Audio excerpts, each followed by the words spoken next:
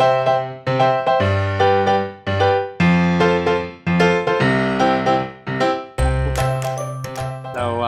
have to bear with my lack of French. I'm very excited to be here. Qubit France is our first office in Europe. So we're really excited about coming into the French market. We think it's a really exciting space. We think you're really exciting retailers and businesses and travel companies to work with.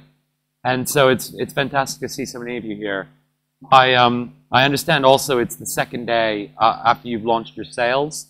So I hope everybody's relaxed, no emergency meetings, or thank you for making it out here this morning. We hope this morning is an informative day, so you have an opportunity to learn a little about some of the trends that we're seeing in the market. So I'm founder and CEO of Qubit. I started the business 4 years ago with 3 of my colleagues from Google. I was fortunate enough to be at Google for 5 years, to watch it grow from about 2,000 people, and I left when it was about 30,000 people. At one point, I was interviewing about 60 people a week to fill those roles. It was actually a pretty interesting experience. And I spent a lot of time with Google in France here, actually working with the French team. And so my role at Google, I was very involved with building products to improve our advertisers' efficiency. So Emre and I, my co-founder, the CTO of Qubit, we spent our time working on the AdWords platform. Anybody here familiar with the AdWords platform? Couple?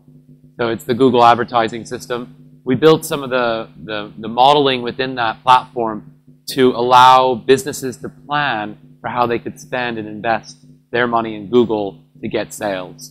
And that product was really a big data challenge. We were doing this before the term big data really existed.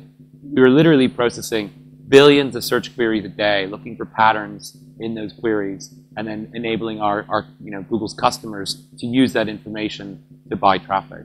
And then I spent my last 2 years at Google working on products to help improve conversion rates.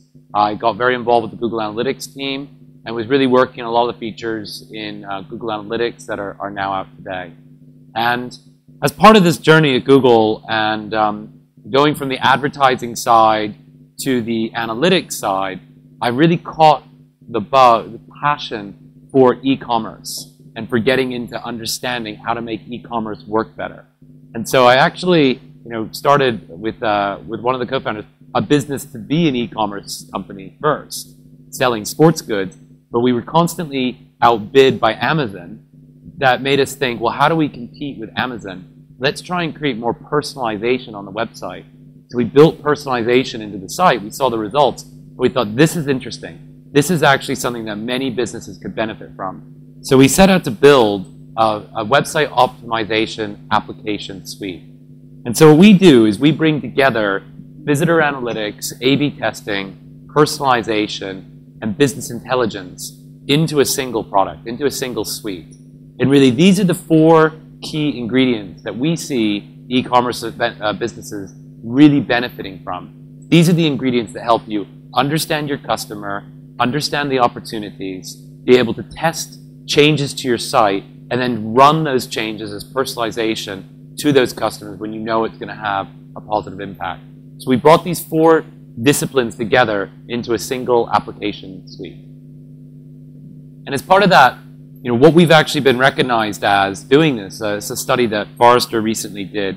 It's a non-sponsored study. They just wrote about interesting companies transforming how businesses can use data. They picked Qubit out as a company alongside Rich Relevance, Bloomreach, Agile One, as really sort of looking at data very differently and allowing customers to really sort of take advantage of information and data in a way that goes way beyond traditional reporting and analytics does today.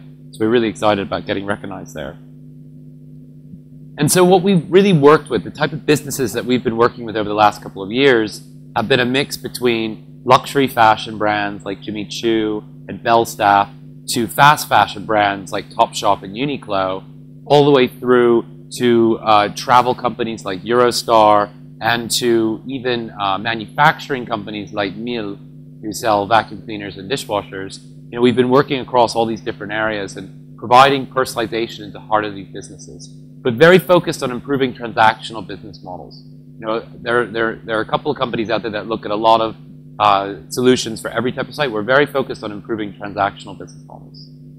So, how can you understand the trends of consumers today? And why has personalization and A/B testing become such an important thing for us today as marketers? Really, what we live in is what we call the Facebook, Google, and Apple generation. And this means that we're in a world where there are literally 3 companies that every customer is experiencing daily. Everybody's on Facebook, everybody's searching on Google or using Gmail, everybody has some type of Apple product in their life. So the expectations that these companies create are very high. Facebook, for instance, changes their site about 3 times a year. They change the site 3 times a year. An average retailer will make a major change to their site on average about once every 3 years. So there's a very, very big difference between the amount of time people change, the amount of time Facebook raises the expectation for experience, and the amount of times that these customers then come to your businesses and are like, why can't I search like this? Or why that neat little JavaScript thing on Facebook doesn't seem to exist here?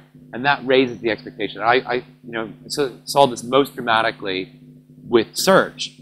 Google created an expectation that every retail site should have fantastic search, because that's what Google did for the web.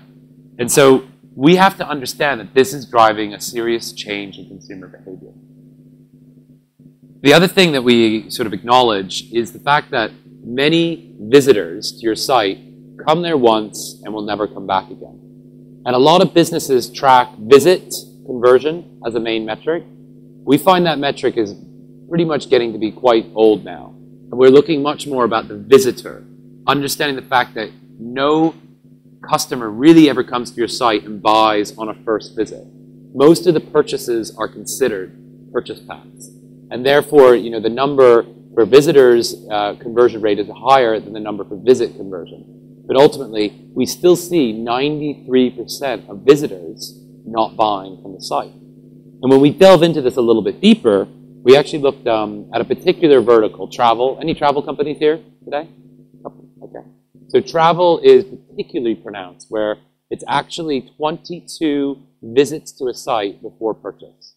And so you have to understand that every visit to another site is a chance that you've lost that customer. So the importance of creating the best possible experience in those visits on your site is critical. And how many people here use Chrome out of interest? Chrome is a browser? Google Chrome? Couple? So Google Chrome has put the search box into the browser box. That's the equivalent of your competitor is standing at the till, taking your customers as they're about to purchase.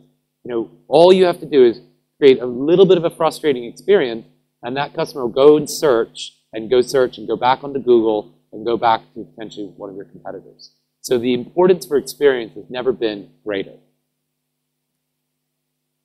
Another metric that we really focus on, and this is something that I was pretty surprised by when we did this analysis. We looked at over the 200 million visitors that our platform is personalizing and tracking across our 100 customers. We found that on average, 0.03% of visitors made up more than 30% of revenue. So that's a very, very small. In many cases, if your site has 1 million visitors, that represents a couple of thousand visitors that make up 30% of your revenue. And this cohort of customers, they are your most valuable customers. These are the customers that bring you your revenues that you depend on for growth and for stability in the business. And the most important thing is to make sure you continue to retain these customers and create loyalty and ensure that you find new customers who can join this cohort. Because businesses that have sort of changed their growth models have focused often too much on the low-value visitors as a priority because there are more of them, and they've forgotten about the high-value visitors that are almost like what we say in English, a needle in the haystack. They're quite hard to find within your data. But these are a very, very important visitor group that makes up a significant revenue base for you.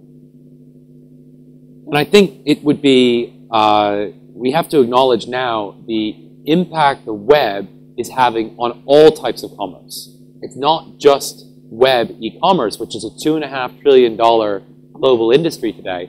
But Deloitte recently came out with a study that said 84% of every purchase in a store is influenced by a digital device in that journey.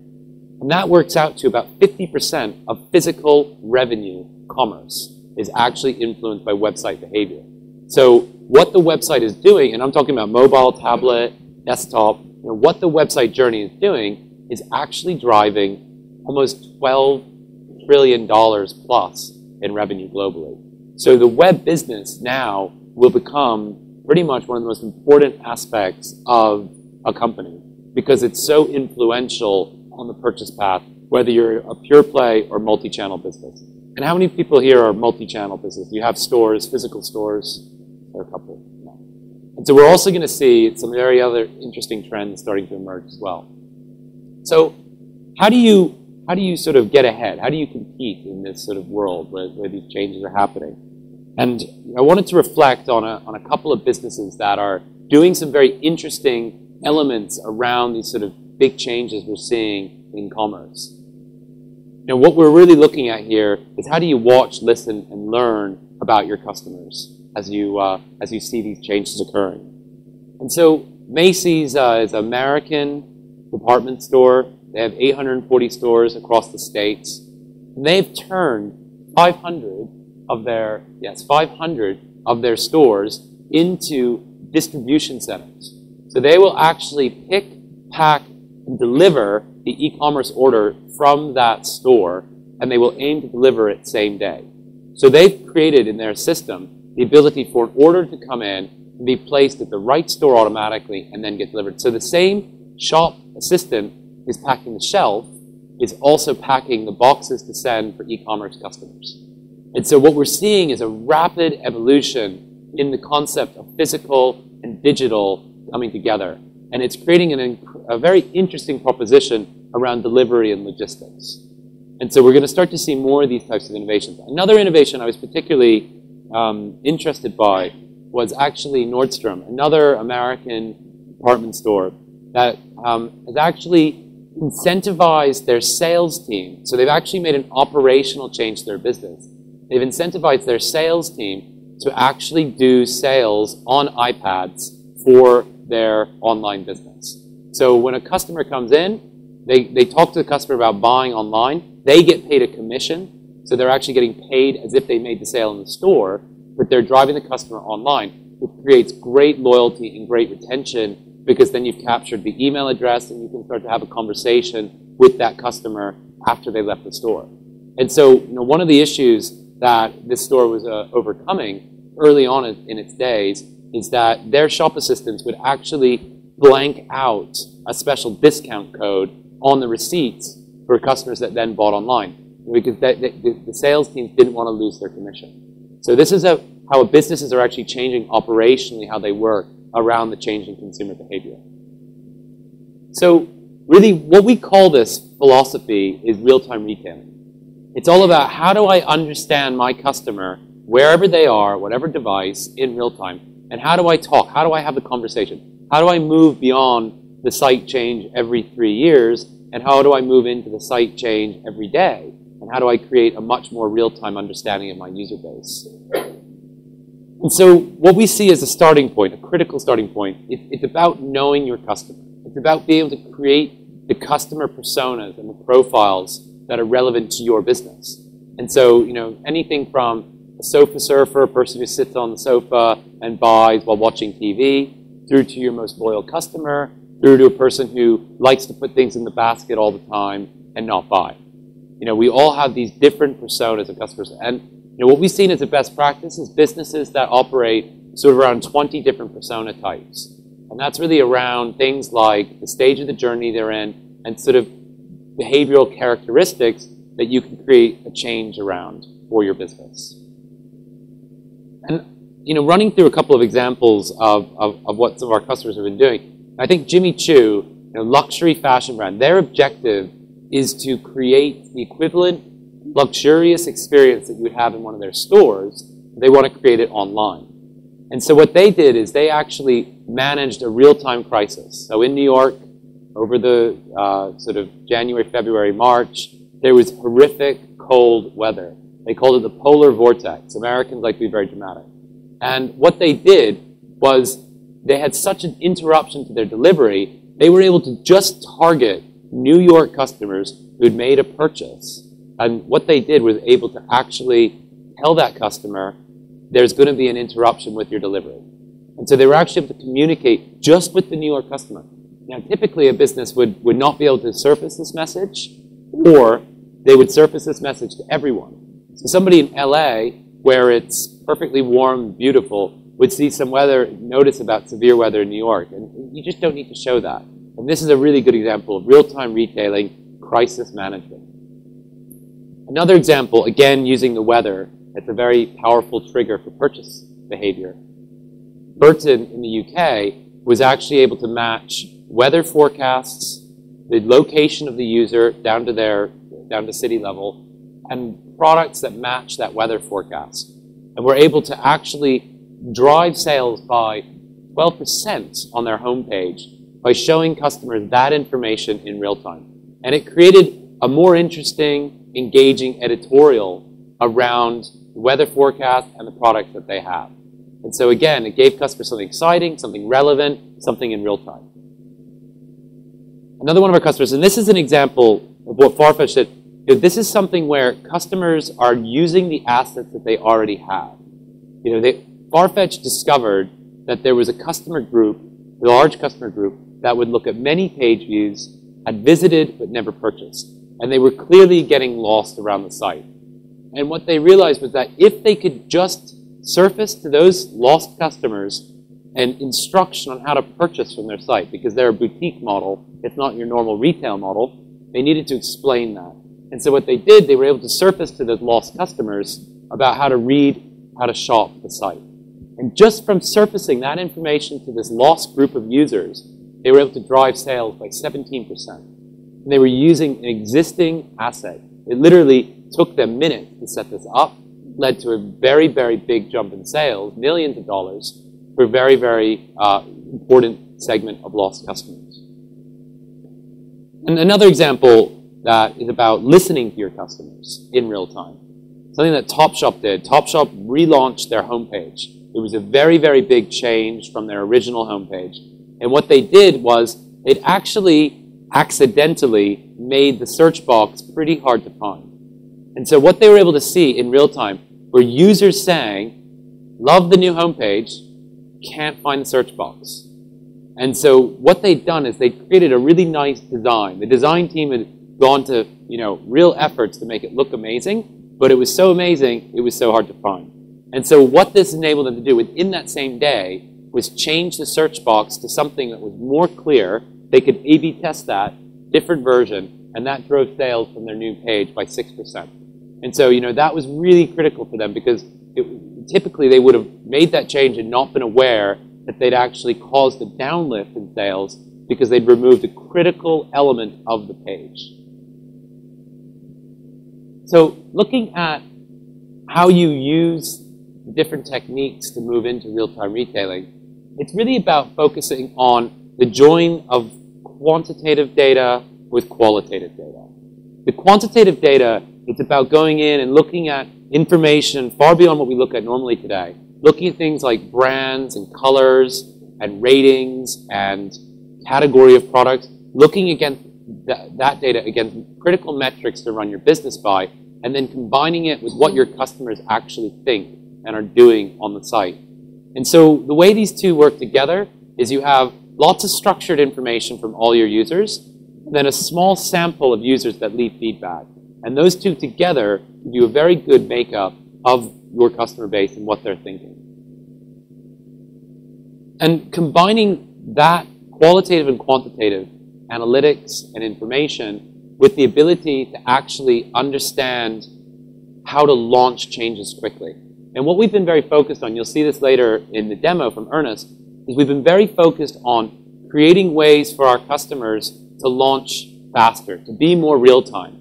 And what we launched in the latest version of our A/B testing and personalization system, Deliver, was templates that allow you to start from about 65 predetermined best practices, ones that we know really work for customers, and be able to start from that and then brand them to your own business and then save those templates for you to reuse in another period, another sale period, for instance. And then what we're focused on over and over and over again is the importance of statistics, the importance of measurement, and actually checking the changes you make to your site are going to drive a positive impact on your revenue. So it's not about being a gut feel. It's about actually saying, I have a hypothesis, I'm going to make a change, and I'm going to see the impact of that in terms of uplifts or downlifts. And that helps me make a decision that I know is going to drive value for the company. It helps you be more adventurous with what you do, but in a much safer environment, which is a powerful combination. So finally, just to conclude, I think the sort of 3 key areas that we've seen customers really move forward with is really about rethinking the customer journey. It's about thinking about the customer journey no longer as how you think about it as marketers, which is mobile, tablet, online, offline. Your customers think about your brand, and they think about where they're accessing your brand, irregardless of whether it's a mobile tablet. They want a seamless experience across every touch point. So it's about thinking like your customer. The second area is about stopping the guesswork and using analytics, and truly integrating analytics into the core of your business. So you're making most of your decisions from a data-driven perspective. And the third, and again, really dear to our heart at Qubit, is about looking at the activating that data and not putting the data into a dead end, into Excel or PowerPoint or PDF and sending it around. It's about taking that data and making it active and real time and actually serving something new for your customers to drive sales. So that was a quick look at the market, a quick look at some of how we view the world. Thank you very much for your time. Thank you. Thank you.